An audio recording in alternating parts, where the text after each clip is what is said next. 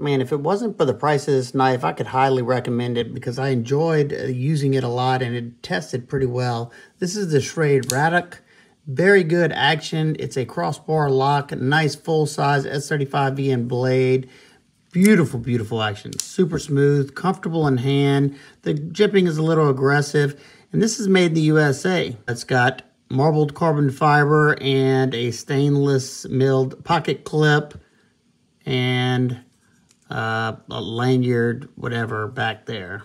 So I'm really happy to see them doing some USA made stuff, and hopefully they can get the price down a little bit to be competitive.